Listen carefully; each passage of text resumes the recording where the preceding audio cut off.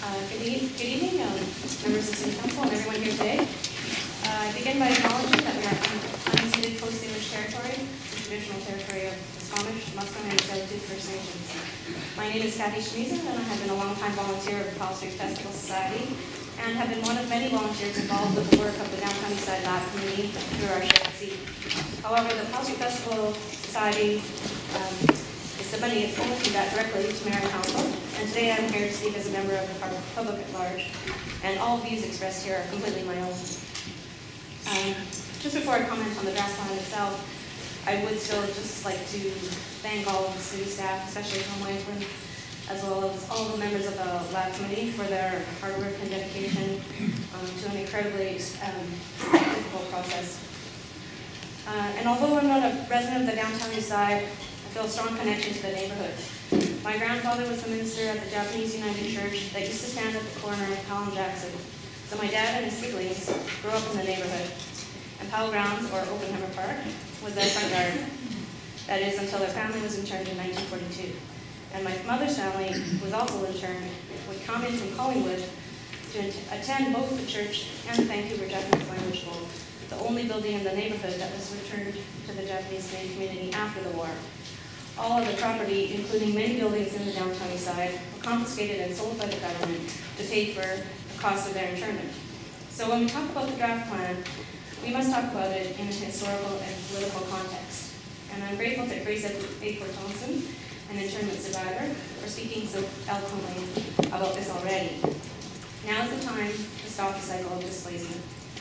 I stand here today with the low-income and marginalized communities of the Downtown Eastside who are trying to remain where they have lived for decades, where they've struggled, built, and fought for the vibrant community that they have now, where they feel acceptance and belonging and a strong connection to their neighbors and friends, and where they can get the support they need in unimaginably challenging and stressful times. The city has acknowledged that it needs to protect the area from future injustices, so I agree that it should implement the 60-40 housing policy in the DEOD for the potential social housing that this will provide, as well as the slowing of development and no condos in the area, which is crucial in trying to keep land values low and provide more time to find more funding for more social housing. However, the 30-year plan falls short of what's needed immediately. It is a long way from being the death knell to businesses that is being voiced by some. It will require that the city revise the definition of social housing in the plan to be housing from the government and nonprofits at the welfare shelter rate, or 30% of income, in order to ensure that the poorest people, including families and seniors, have a place to live. And in order to do that,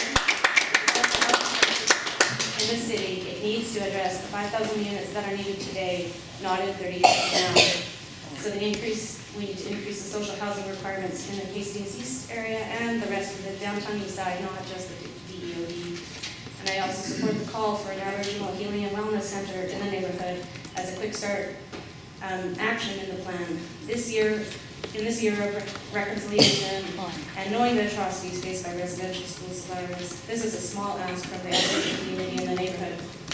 As well, I'm pleased to see that the plan includes actions to increase the recognition of the Japanese Canadian community's arts, culture, and heritage in the neighborhood. I ask that you also were to find a building in the area for the Japanese Canadian community as a way to give true meaning to the apology for the city's role in the event that was given just last September right here in this room. However, I reject any use of the revitalization of Japantown as any kind of excuse for gentrification that would result in the displacement or exclusion of the low-income community that lives there now. Human rights before heritage must be the priority.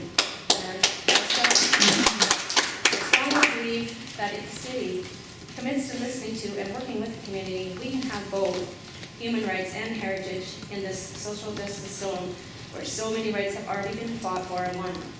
Lastly, I ask the city to invest the staff and resources that will ensure there is continuity between now and the implementation of whatever the final plan is, so that the low-income community and current lab committee members have a say in what actually happens in the neighborhood and ensures that adequate social housing is built. Thank you.